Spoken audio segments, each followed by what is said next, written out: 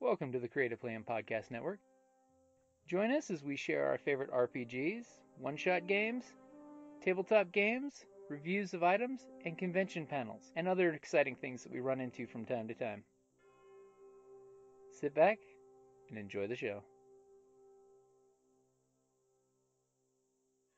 Hi, this is Kelly, aka Trixie from Ragnarok and Roll, a Sign to Ragnarok story, and to the Wimblewick from D&D Journey of the 5th Edition. First off, I would just like to say thank you to everyone for listening to our varied adventures, as well as for rating us on iTunes and RPGpodcast.com. If you haven't rated us yet, we would greatly appreciate it if you could. And if you're looking for more ways to support our efforts, we are now on Patreon, a great site where you can help us continue making more podcasts, as well as some special surprises for our patrons. If you can, please look us up at www.patreon.com/cppn. Every little bit helps. And again, thank you for listening. Hey guys, Jim here with Creative Plan Podcast Network with Kelly. Hello! Who brings comfort to me. Aww. Because for hashtag RPGaDAY2020, while she's oohing and ahhing, the word for the day is comfort. Comfort. This one was This is a tricky one. I suppose the first thing that comes to mind is every player has their, the things that they find comfortable about gaming. They have that one set of dice or those dice, or that they have the specific, like if they game at the one place where like the chair that they like to sit in, or like for me, when we play at a game store, I'm more comfortable if we have the enclosed room rather than out in the big floor, because it's more comfortable when it's contained, because there's less sound interference. It's like you don't have all the, distractions. The ambient noise to get in the way. I'm more comfortable in that type of setting.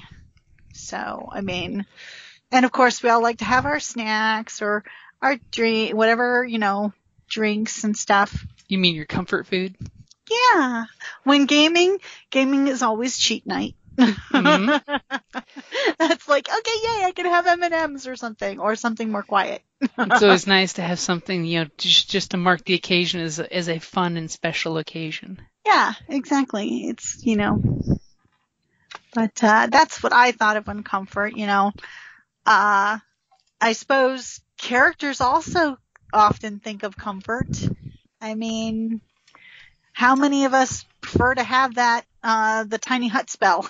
Yeah, how often would a player shill out coins for a night at the inn when you could just be camping on the roadside? Exactly, because you know very well that it would be more comfortable in that inn. Or it's far nicer to be in that hut because everybody can sleep. Mm-hmm. Because it's a magic protection, So, that spell wouldn't exist if, we don't take character comfort into consideration as well. Ah, that's a good point. See, I'd also like to say comfort is good in regards to make sure you have comfort at the game table, like you were saying, so you can feel comfortable actually role-playing with your fellow, RPGers. Because if you don't feel comfortable, if you don't have comfort in yourself and in the environment, you probably won't come out and role-play. True. Like they're creating a safe space for the players to camp. You want to create a safe space, a comfortable place for your gamers so that they can relax and enjoy themselves. That's an excellent use of the word comfort, because speaking as a woman gamer, not all gamer tables are as comfortable as others. Mm-hmm. Trust me on that. Either we're not made comfortable by we're decidedly uncomfortable, or that they just don't know how to make. So trying to make it a comfortable gaming space for everybody is very important. Yeah, and that's one of the things as the GM. It's really your job to make sure. I mean, it's not on your shoulders, but it is your job to make sure everyone feels comfortable at the gaming table. Mm-hmm. Whether That's true. Whether it's, pushing down any little sidebars, any comments, using an X card on the table if anybody needs an X card to feel comfortable, because there are a lot of gamers out there that as soon as you start talking about how disgustingly oozy the mad scientist laboratory is with the cadavers on the table, immediately they're like, X card. I don't want to hear about any medical stuff. Yeah. Or, start talking about something super claustrophobic, and all of a sudden someone's going right for the X card. It'll definitely give me the heebie-jeebies.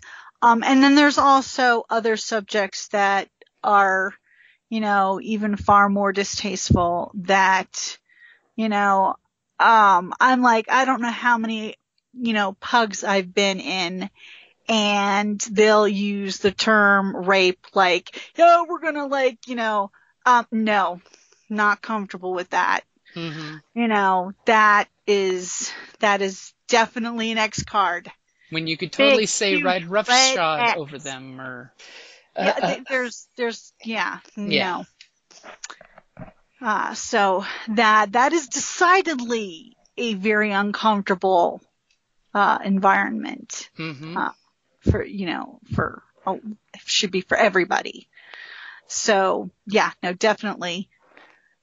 I mean, that's definitely why comfort, like at RingCon, sadly won't be happening this year most likely, but they take into effect the, hey, here, are any of these terms not cool with you? And you can check them off so your GM knows not to either let it happen at the table or get it in his game, because sometimes you have to edit that stuff last minute. Mm-hmm. That does happen on occasion, that last minute for your players' comfort. Somebody's having a bad day, and you're like, whoa, we were going to have this dramatic scene framed around me pushing you against the wall interrogation style, but you're having a bad day, so in regards to comfort, I'm going to knock that scene out completely and just we'll go back there later when you're in good headspace. But you're right that RingCon does pay attention to that, where the players have an active voice as to what should not happen for that. Also, they do provide a female ladies gaming space, which is nice. Just for the, sometimes you just need a break. Yeah, I mean, I'm a huge advocate for the ladies gaming space. I thought that was an awesome idea when Karen and, company mentioned it the first time. It's like, that needs to be a thing. Because again, being in a room with a lot of folks, that are the same sex as you is a lot more comfortable than being on the floor when you're the only gal amongst this group that have never played with a girl they could be uncomfortable themselves, so they push their uncomfort on you. Oh, yes, they do. Because that is a thing, Because, or they won't leave you alone, they're leering. Exactly. So I find that that's really becoming less of a thing. I mean, especially with, younger gamers and stuff, it's not as much of an issue. It's still, it all depends on their gaming experiences. Mm-hmm. So it's becoming much more commonplace. So I think that, it's good that we have something like that right now. I hope that in the future it won't be necessary, but it's nice to have that space. Well, think about it. Just like in Stranger Things, the group plays with the gal in the group and they stop being so creepy about it. And everyone gets to their comfort level, so that way everyone can enjoy the game and have a good time. Yeah, but people have to be willing to make those adjustments, because I hate to say it, far too often women, especially, the way it used to be, was we were always taught to be the peacemaker, that we had to be the one to compromise. Well, gentlemen, I'm sorry. A lot of us are done compromising. We're not going to just smile and go, it's boys being boys. No, a lot of us are going to say, stop that shit.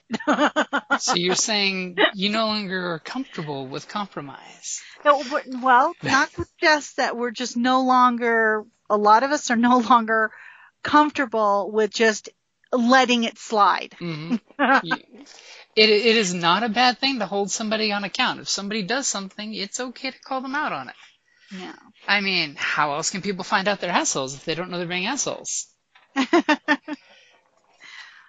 I mean, that's not like all, I also see that it is changing. And as long as we continue to change in a forward motion, Mm-hmm. that's fantastic. And also, I take comfort in the fact that there's more family gaming groups out there, which I think that's a huge part of the transition. Is it's not just a bunch of high schoolers and elementary folks sneaking away to play a game because they might be blamed for being a Satanist by playing D&D. The big Satan scare. That 60 minutes expose that they did in the 80s.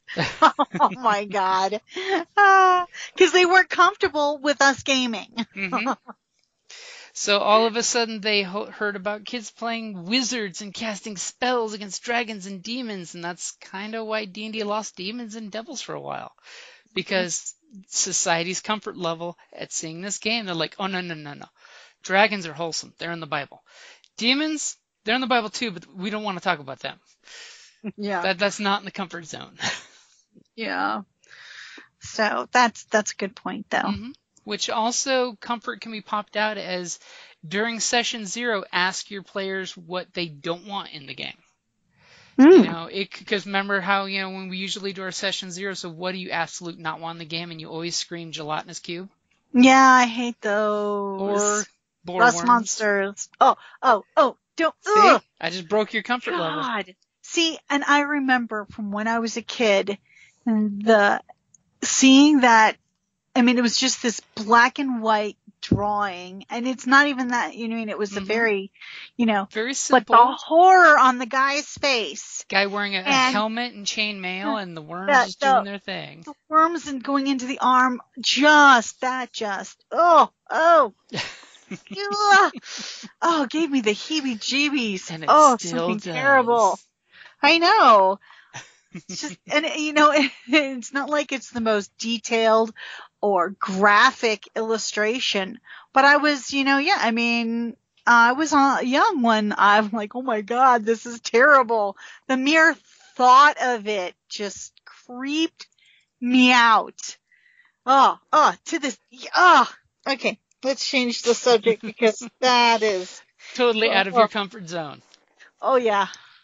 Okay, so I think we've covered comfort, how you can help support comfort, how you can totally ruin someone's comfort, because sometimes in a game it's good to make people squirm. Sometimes. So that pretty much will cover for us for August the 17th, the word of comfort.